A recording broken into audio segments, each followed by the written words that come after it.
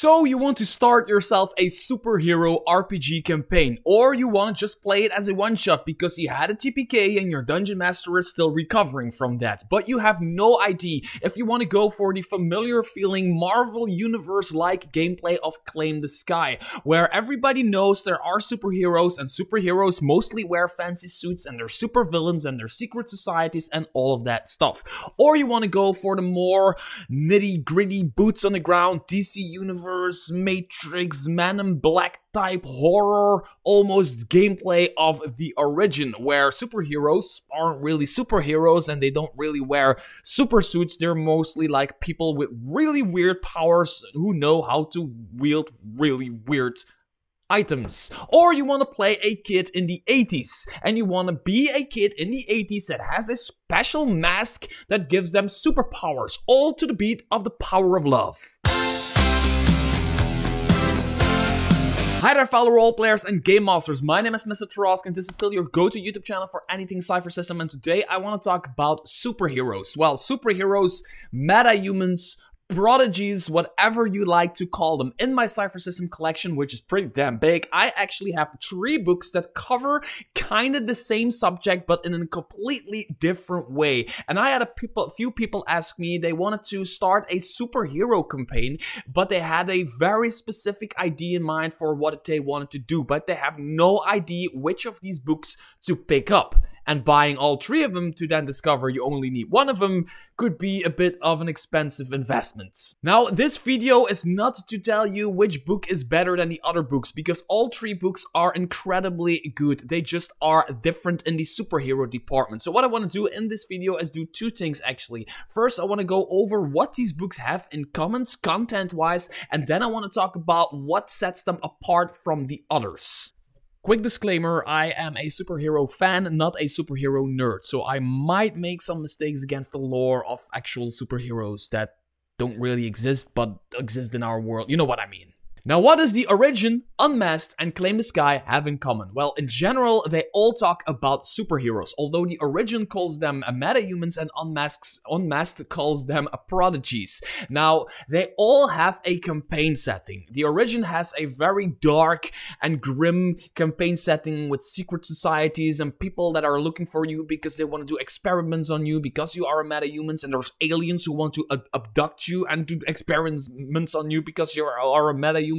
There are other meta-humans who are using their meta-humanity for bad, and they basically become meta-superhuman villains or something like that. There's all kinds of grim, dark stuff going on in the Origin. Unmasked also has a campaign setting, but it's the complete opposite. It's basically like a small town, like in Back to the Future, where teenagers live and they have masks. They create their own masks in order to get their superpowers. It is awesome music, awesome cars with way too large engines, awesome clothes, awesome haircuts, awesome everything, because the 80s generally were just awesome from today's standpoint.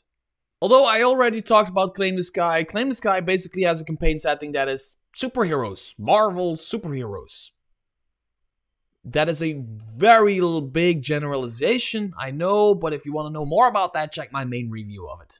Another thing they have in common, you can probably guess, is they all have a bestiary. Well, every Cypher system almost has its own bestiary with its own NPCs, villains, monsters that make sense for the campaign setting that you are playing in, which is really great because if you choose a campaign setting in the Cypher system, you always have a bunch of monsters in that book that make sense for what you're doing. Now, another thing they all have in common is they all have at least one adventure to get your players into the setting and to start playing. The Origin even has 4 adventures. Now let's get a little bit more into the detailed differences of these books. This is the only one with new types.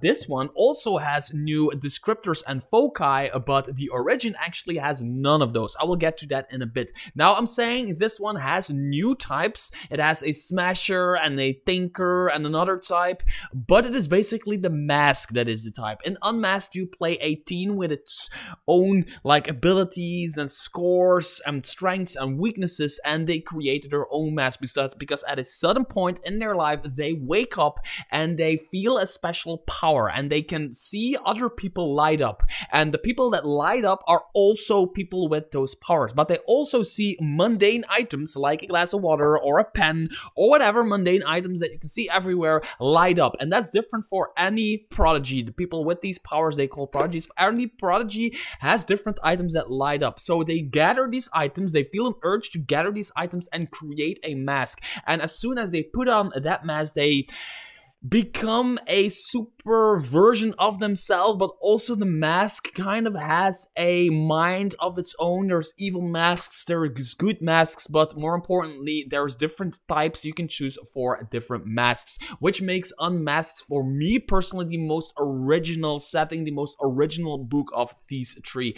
I think this is really cool for an 80s setting, and also because of the mask system, you can play this game and start being just an average teen that goes to school. You can start on an average day. You wake up, you drink a cup of coffee, go past Starbucks or whatever, drink a cup of coffee that's way too expensive, go into school, have a fight with a bully, all of that stuff, and then suddenly you start discovering that there's items lighting up and there's other people lighting up, maybe a person that you couldn't stand before, but suddenly you see them light up, so you need to go talk to them, see what's up. That kind of stuff is really cool for playing an Unmasked campaign. Now, the Origin doesn't really have new types. It doesn't really have foci, and it doesn't have descriptors.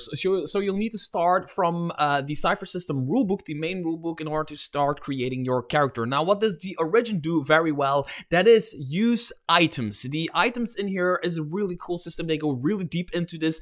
Basically, the idea of the Origin, the world or the campaign setting of the Origin is that at some point in time, a thing hit Earth from space, and Earth itself just exploded and everybody died, and there was all kinds of craziness going on and everybody just died. But the next day, everything was whole again. And the only people remembering the thing that happened are the meta-humans. The humans now with special powers that are either using them for good things or for bad things and all of that stuff. The mundane people, the normal people, just go on with their average day lives and they don't even remember this coming to Earth like, oh, we're all gonna die. They don't even remember that thing that happens. So the meta-humans are now in this situation where they have to figure out what to do with their powers and they don't really understand it. So the Origin also goes really deep into like if a power backfires, or starting with an inability in a power because you don't really master it. You can maybe shoot lightning from your hands, but you don't really know how to master it. So you shoot lightning at somebody, but accidentally you shoot it into like a power plot or something, and you set fire to the entire school building or government building, something like that.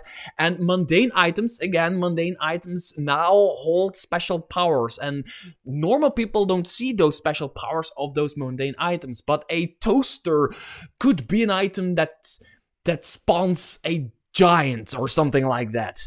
Now, Claim the Sky is a little bit different because it is one of the white books. The white books are the genre books by Monte Cook Games. Basically, take the descriptor, the types of the Cypher System rulebook, and they tell you and give you a toolbox on how to adjust that to a different team or a different genre that you want to play. Like, they already tackle those genres in the Cypher System rulebook, like fantasy, there's horror, and there are superheroes. The white books are just an expansion on that explanation, and they just give more. Now, there is new foci, there are new descriptors, there is a ton of monsters, and there is a ton of stuff you can use, and tips and tricks, and a toolbox where you can take foci and descriptors and powers and types from the Cypher System rulebooks and make that superhero. So if you, which is perfectly fine, because the types and all of that stuff in the main Cypher System rulebook are already like very heroic type stuff, so you don't